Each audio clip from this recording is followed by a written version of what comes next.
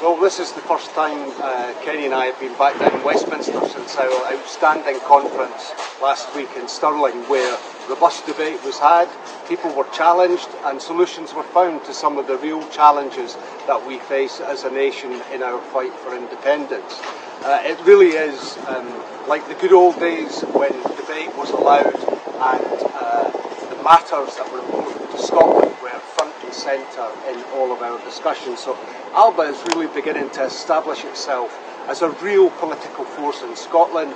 A recent opinion poll showing that our support is racing ahead. We're now at the same level it took the SNP 40 years to get to in the opinion polls. So I think that's a pretty good testament to our message cutting through.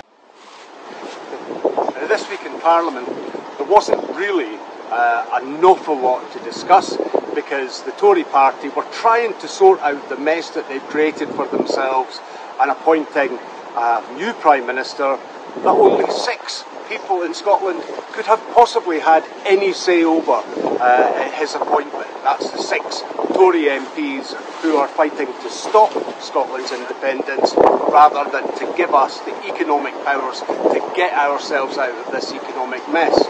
I spoke in the European law retention bill and I made the case for Scotland's coercion into this union and our lack of democratic voice within the union. And I called out Jacob Rees-Mogg and his proclamation that somehow leaving the EU has been a democratic adventure. It's nothing of the sort, of course. Right now in Scotland, we've got the absurdity of being an energy-rich nation with our people fuel poor and struggling to pay their bills.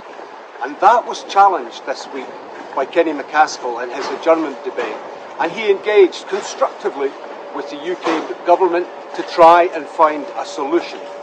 What was really surprising and actually quite shameful was that our former colleagues in Scotland's alleged party, the Party of Independence, didn't deign to stay. In fact, not only did they not deign to stay and contribute to that important debate, they staged a walkout on independents supporting MPs in Westminster. Now that video has seen over 200,000 hits so far, and it really is cementing in the minds of so many people that it is really Alba that stands for Scotland.